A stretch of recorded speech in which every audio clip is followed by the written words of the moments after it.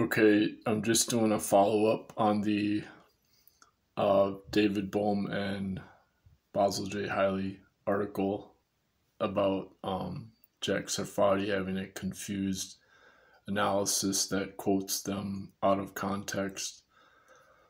And the article explains how when the quantum potential goes to the infinity, then it repels the particles, the electrons, in the double slit experiment, and that's what causes the wave pattern of single electrons going through the double slit experiment. And so that the word repel is what is the antigravity, what is gravitationally repulsive. Now the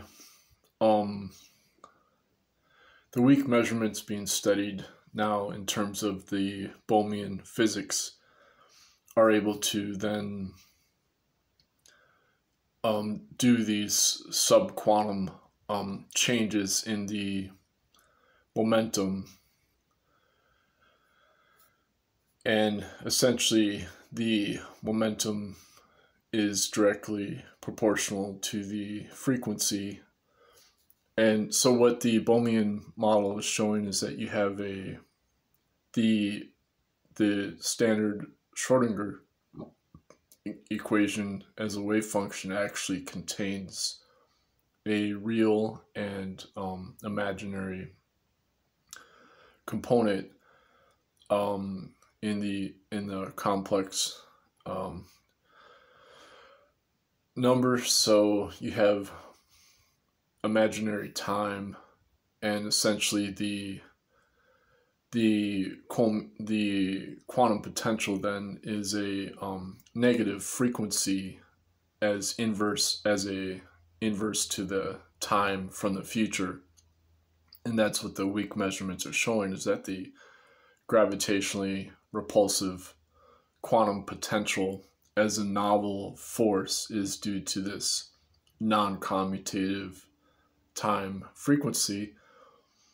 And the focus of the article by Hiley and Bohm is that this quantum potential when you have a many particle system, it demonstrates that the quantum potential is always changing as a whole, as a non-local interaction, and therefore it cannot be measured externally from the perspective of the particle. It has to be a constant non-local dynamic or process before the particle exists in this subquantum dynamic.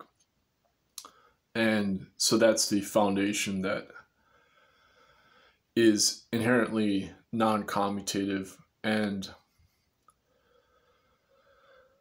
it does not require a wave function because it's a non-commutative quantum algebra, as Basil J. Hiley demonstrates.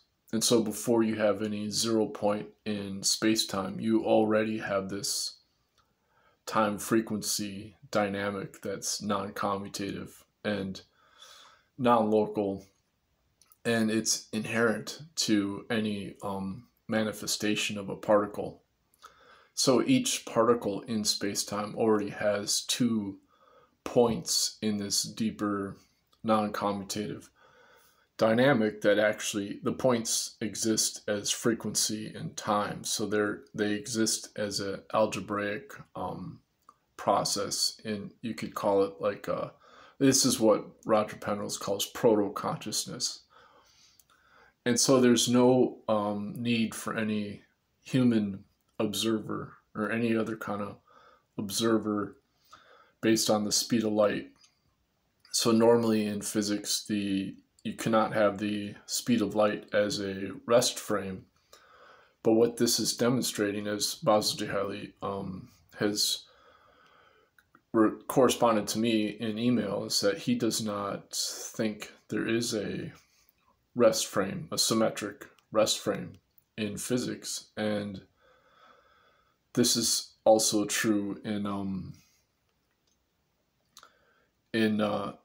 this was also the view of Louis de Broglie, that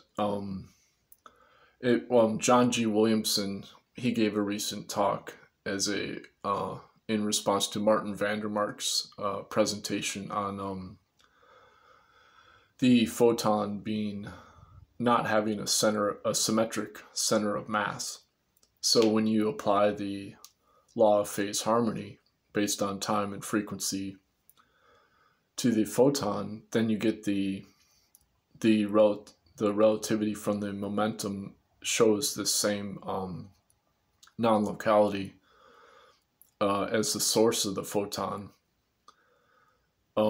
that doesn't have a center of mass. So it's inherently non-commutative also, and it doesn't have a symmetric rest frame. And the reason this is important is because in quantum biology we're using biophotons directly when we meditate, when we close our eyes and we turn the biophotons around. Because in quantum biology, it's been shown that the eyes are emitting biophotons. And so then by meditating, we're reversing that process. We're using the photon directly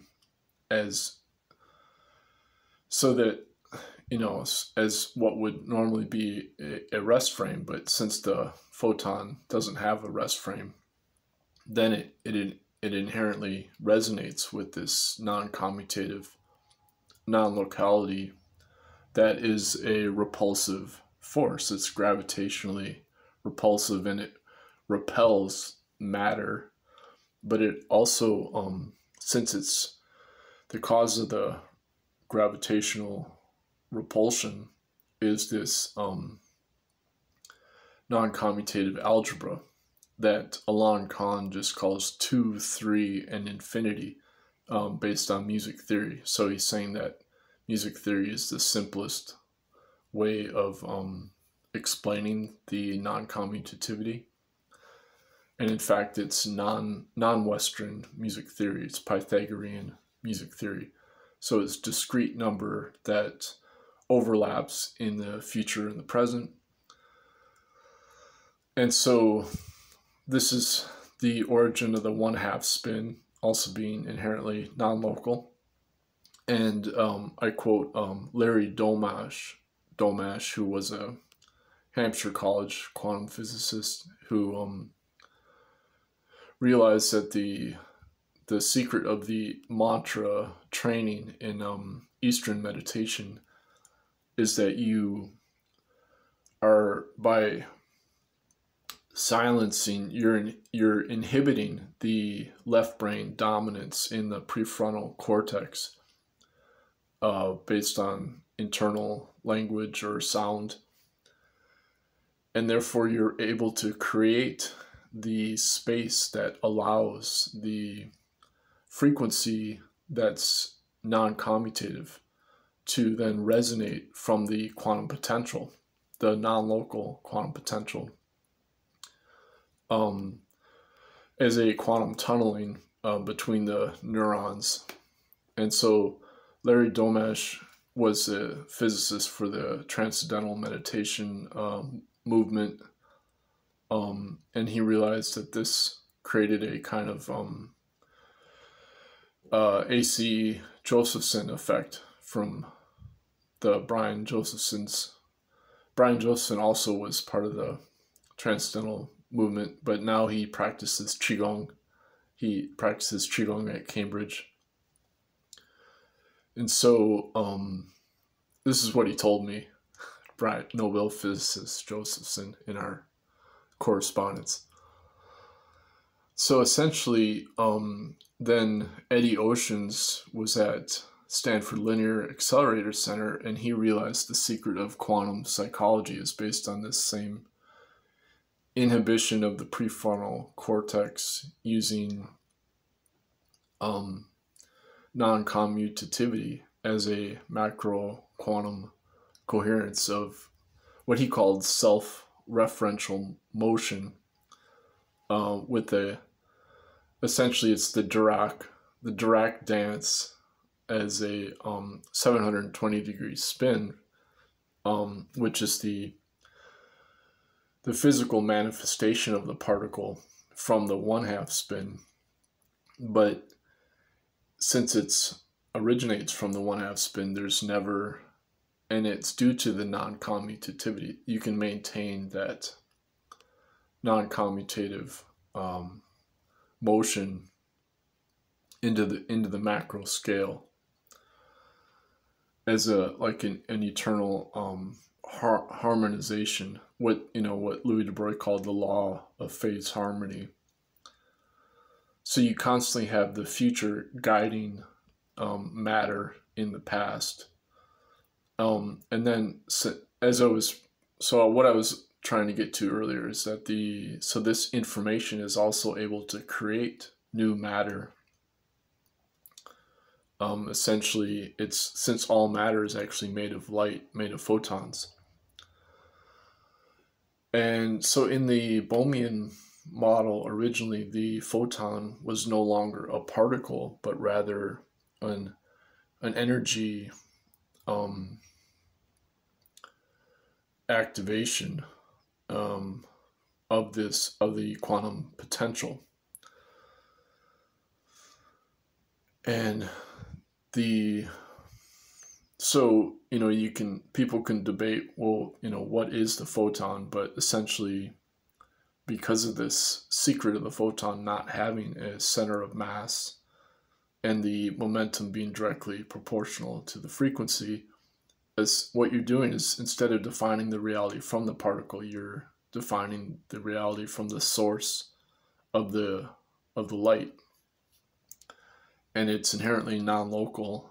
In this article by Bohm and Hiley, they're saying, well, the non-locality thus far has been demonstrated in certain experimental situations, setups, but the noncommutativity shows that this non-locality is inherent to the source of reality, and this is the point of Alan Khan. This is the focus of Alan Khan. He gave a 2015 talk to physicists, and he's been making this same emphasis in his most recent talks also, that on the origin of prime numbers, that what is seemingly random is not actually random. And in quantum physics, it's technically called indeterminate and not random. And so it's not actually indeterminate, but it's also not determinate either. It's a precognitive guidance or harmony from the future that is discrete, but it's more dense than the geometric continuum of symmetric space-time. And so, as Alan Khan points out, all of physics thus far has been based on commutative geometry that assumes an invariance of symmetric space-time. And so that's why noncommutativity is ignored, or as Alan Khan says, it's considered a nuisance or strange. And Roger Penrose, he said this in his YouTube talks, that he considers noncommutativity to be a nuisance and that he's not very good at it, even though, he's a mathematical physicist and has a Nobel Prize, and he taught Stephen Hawking, and so the Penrose, he emphasizes that the origin of the universe is asymmetric, highly asymmetric time, and that's what noncommutativity is. It's asymmetric, but it's also coherent.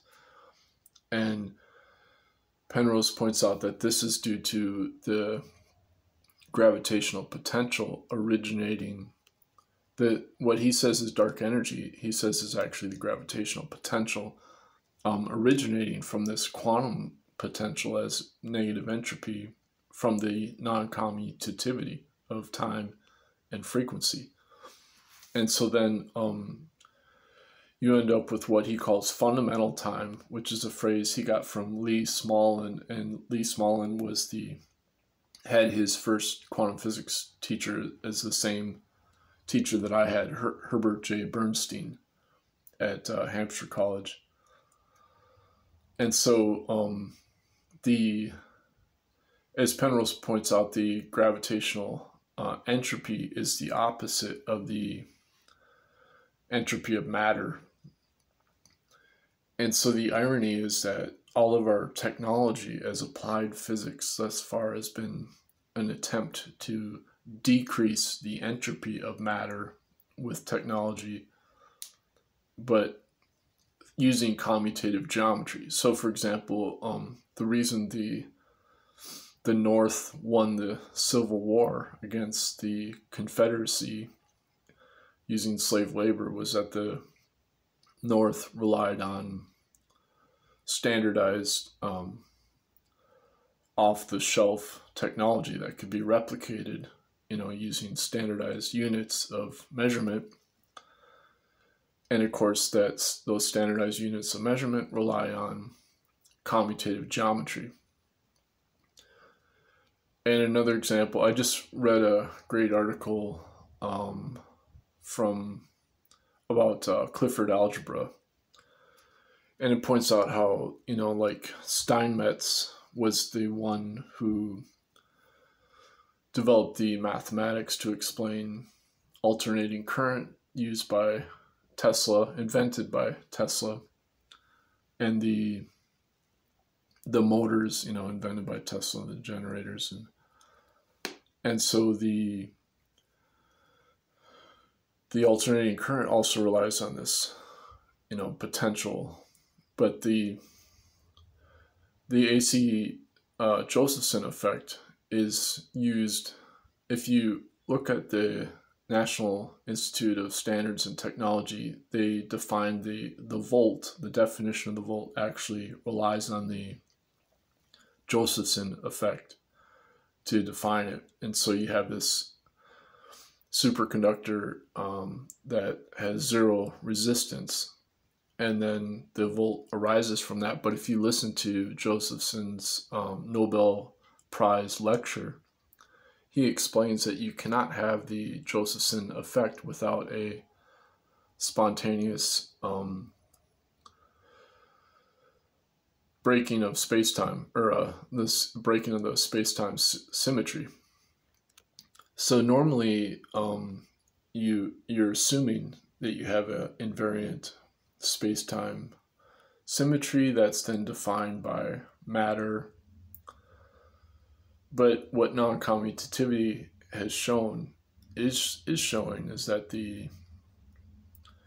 that there is no inherent space-time symmetry, but rather the origin of the universe is from an asymmetric time that Luke Hoffman, math professor Luke Hoffman, calls primordial time, and Alon Kahn calls it primitive time, and this is what Roger Penrose calls fundamental time.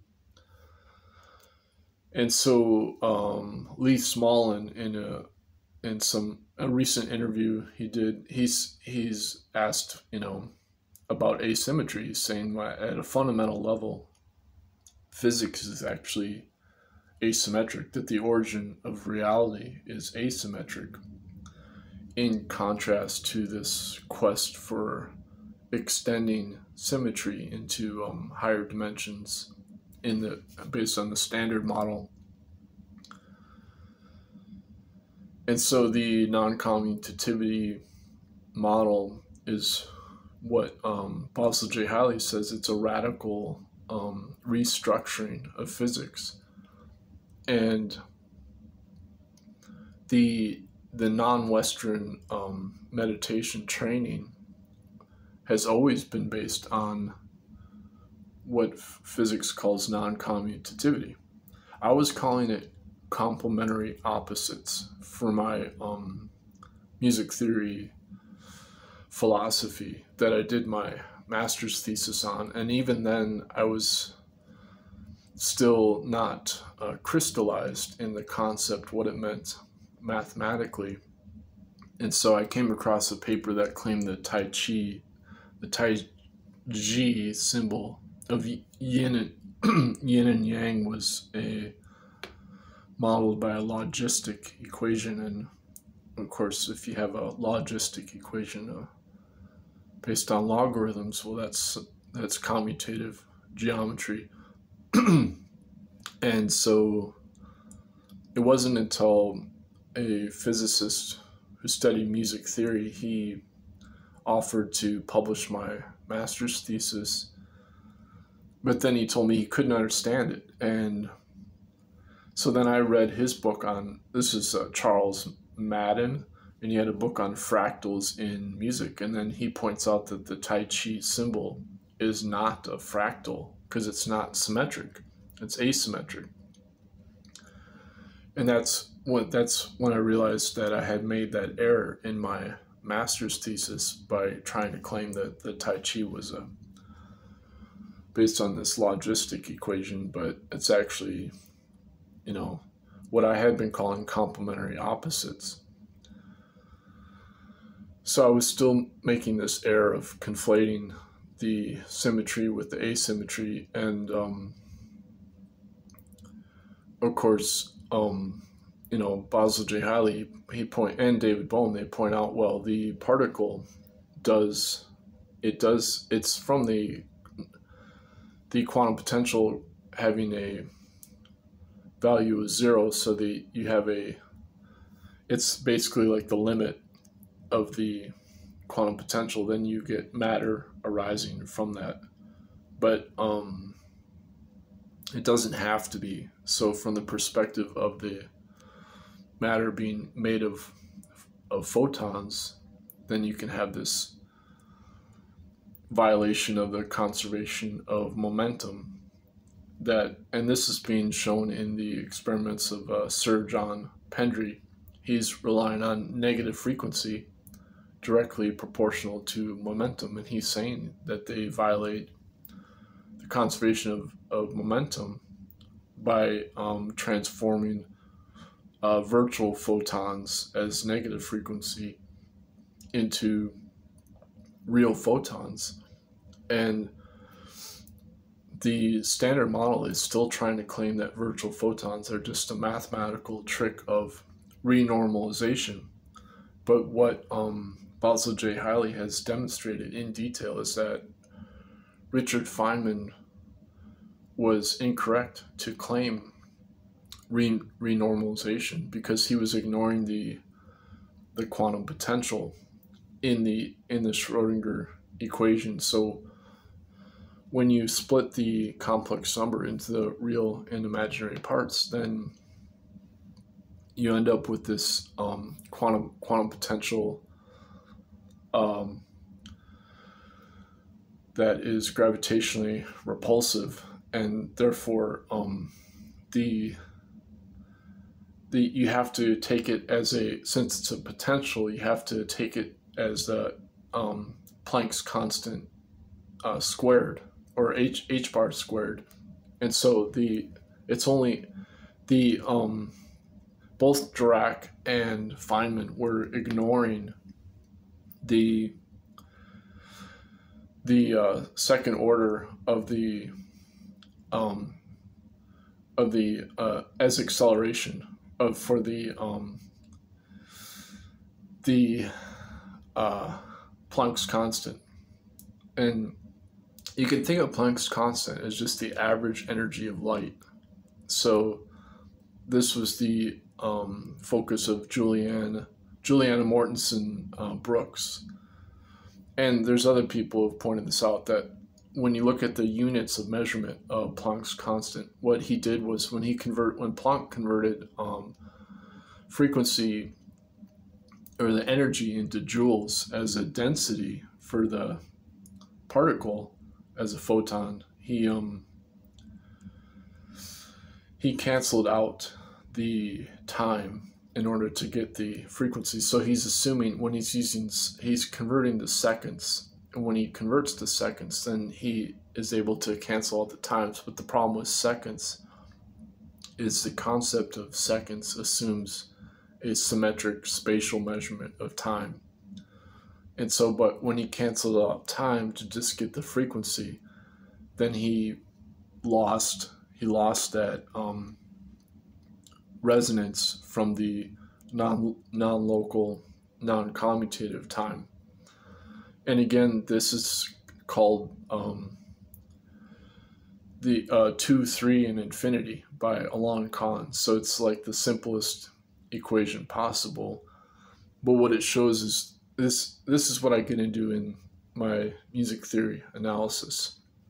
And I recently got an email, actually yesterday, from Professor Hiley saying that he loved my music article that I sent him. I don't know which article, or maybe I didn't send it to him. Maybe he just found it.